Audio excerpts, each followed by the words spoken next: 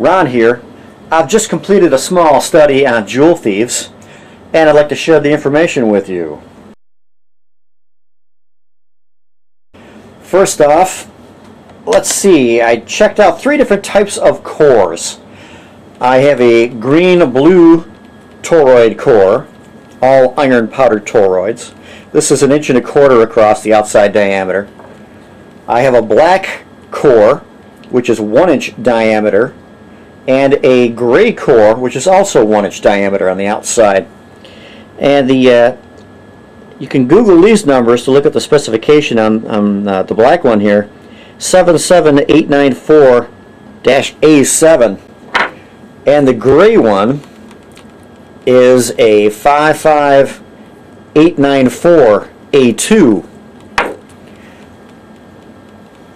Now, with this experiment, I used the same circuit board, of course, for each experiment, each toroid, each winding. And I also used an analog amp meter to check the amount of amperage coming out of my battery into the circuit, so I can tell how many watts go in and how much performance comes out in the form of light and voltage across an LED. Also, the wire I've been using, I started using a plastic wire, or I should say a wire with plastic insulation. This is a 22 gauge wire, and it's what most home hobbyists have on hand. 22 gauge wire is usually used for connections on breadboards like this one. And I also used a magnet wire, 2 different types, two different gauges of magnet wire, a 22 gauge and a 28 gauge. And I checked the plastic coated wire against the magnet wire, and also the different toroids and different windings, or different turns, number of turns on each toroid. So let's take a look at the circuit board itself. On the breadboard, I have what's a typical Joule Thief circuit, although the resistance going into the base of my transistor is 1.5 kiloohms. And in parallel with the resistor, I have a 0.1 microfarad capacitor. This one happens to be a disc type or ceramic type, fitting the base of a transistor. That transistor happens to be an MJE 181. It's a little more robust than the 2N222. The LED is a typical 5 millimeter cheapy LED. It's not super bright or anything. It's just a typical LED. It is connected between the collector and emitter of the transistor, which is normal for the Joule Thief. I also have a circuit in parallel with the LED bulb itself, so I can measure voltage in DC, direct current. So I used a diode in parallel feeding a capacitor. The capacitor is a 1000 picofarad AC capacitor, and so the diode is feeding the capacitor, which is a side chain for the LED. It's in parallel with the 2 prongs of the LED, so I can read the voltage being applied to the LED. Let me just fire this up for a second, give you an idea of how bright all the tests were. All the tests were good. There's no configuration that really stinks. Each toroid core and each amount of wire windings did a great job lighting up an LED. I'm using about 1.4 volts on my battery right now. And you can see the reflection on my hand. You can see the LED is driven quite well. It's very bright.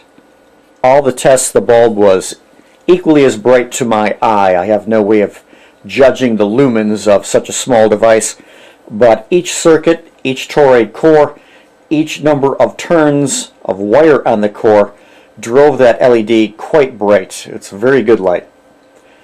So let's go over to the computer and I'll share my findings with you, and let's see if there's anything surprising with this Joule Thief. Here we are at the computer to review the measurements I took in the Joule Thief study. I forgot to mention previously that I had used 31 inches of bifilar wire for each of these tests.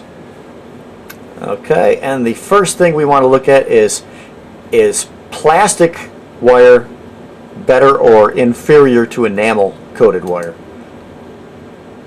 And I made a graph in which the power input down here is exaggerated, so I could tell whether plastic or enamel was letting more current into the system, and whether that related to more voltage out of the system. Now you can see there's a mixed bag on that screen, and you really can't read it. So let me just make the make these judgments for you. Now there's only 6 data points because the plastic wire can't go around the toroid too many times. So there's only 6 data points to choose from. 3 of these data points I judged the plastic and enamel wires to be equal in their effectiveness. In 2 cases out of 6 data points, plastic coated wire did better. In 1 case, enamel coated wire did better. So there is no difference between plastic coated wire and enamel coated magnet wire. They did equally as well in the comparison test. Let's move on to frequency. What happens with frequency with the number of windings on a toroid on a Joule Thief? Down here we're starting with 20 turns of wire, and all 3 types of toroids were compared against each other: the green, blue, the gray, and the black. This is 22 gauge wire in this particular chart, and you notice at 20 turns we're slightly below 300 kilohertz. As the turns decrease, the frequency increases. At the low end of this chart is 6 turns, which gets a little unpredictable, but did give me results nonetheless. I would suggest going no lower than 8 turns even on a 1-inch diameter toroid. So the general trend is lower frequencies at higher amounts of turns. And let's compare that with the 28 gauge wire. I'll just flip that back and forth a little bit. You can see these charts are nearly identical, except for the far right hand side where it was only 6 turns on the toroid, where it gets a little unpredictable. But other than that, the frequency chart is almost identical, and the different types of toroid cores did beat each other out. They took turns switching from one toroid to another, so they're basically equivalent. They did pretty much the same amount of job. One did not give a much higher frequency rating than another. They all did equally as well. So let's go on to the amount of current that was let into the system or consumed by the system. This is a measure of watts into the system. With a greater number of turns, less energy is let into the system, less energy is consumed by the system. And as turns were fewer, I took turns away from the toroid, the amount of energy that went in to the Joule Thief increased. But that increase in energy is not in relation to the output that is achieved. So I'm just stating that there's a general trend of you'll get longer battery life with more turns on your toroid. Now let's go to what I call the massive list. This is going to be a little difficult to get in this frame. This list is all the toroids together, all the wire types together, one big massive list, and it's sorted in order of AA battery runtime hours. The AA battery runtime hours is an actual real-time estimate, and before I go over these results, let me show you that formula right now.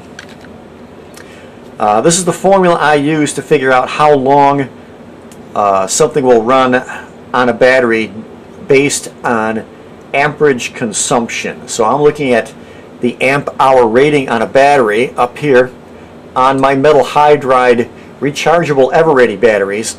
They're rated at 2.3 amp hours. That's how much energy they can hold. I only use 90% of the advertised rating because I feel that's a bit inflated. And the formula down here shows how many amps are drawn from a battery in the amount, you know, a Joule Thief will typically draw 50 to 60 milliamps, and here's 65 milliamps in this example. And if we divide the amp hours by the amount of amps consumed by the circuit, you'll get the total amount of hours that the battery has in it. And those amp hours are a fantasy. You'll never actually achieve that. What is real, pardon me, that's my cat. What is real is discharging a battery by only 30% is a very comfortable discharge rate any battery can attain. And that's what I consider to be the real runtime. If you take a AA battery rated at 2.3 amp hours, put it through this formula, it'll actually run a circuit drawing 65 milliamps will actually run for 9.5 hours. Okay, so that's an actual real time estimate. That's the real time you can expect to achieve. Now back to the big guy here. This list is sorted in order of maximum runtime for a battery. And you'll notice there's a mixed bag on the top 5. The black toroid is represented here, the gray toroid, the green-blue toroid, 28 gauge wire, 22 gauge wire.